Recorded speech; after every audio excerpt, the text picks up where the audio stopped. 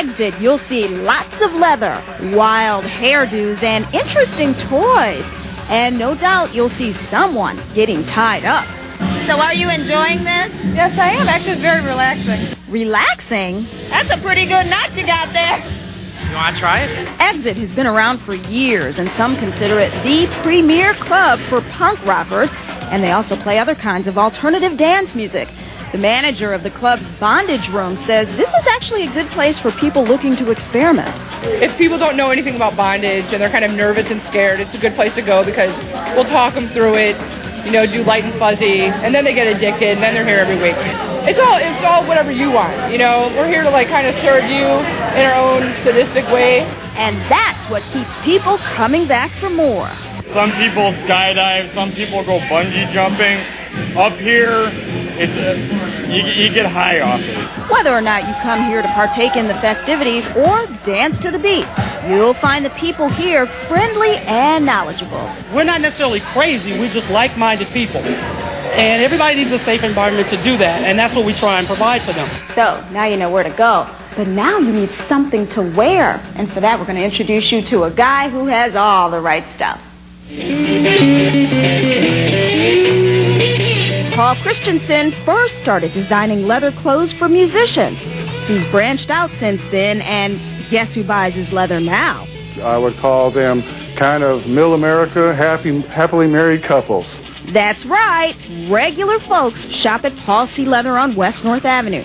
They're buying corsets, whips, and other leather accessories. But there are also those who like to take the look to a whole other level. We make a lot of stuff for dominatrixes, strippers.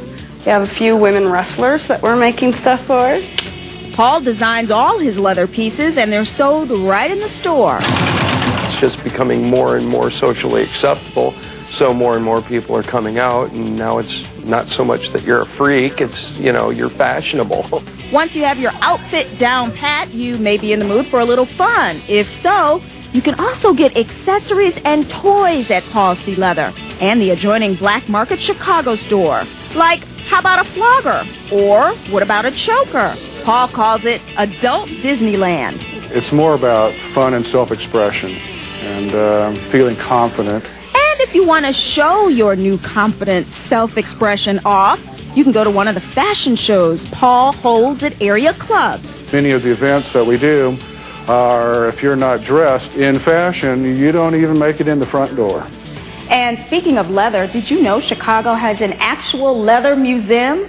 It's called the Leather Archives and Museum. Here you can learn about the history of the leather community and those who live that lifestyle. The display includes leather, artwork, advertisements, t-shirts, and more. We've got anything that has to do with fetish or erotic art or alternative sexuality, you can find it here. The Leather Archives and Museum is located at 6418 North Greenview. It's been under construction, but will reopen to the public on May 30th.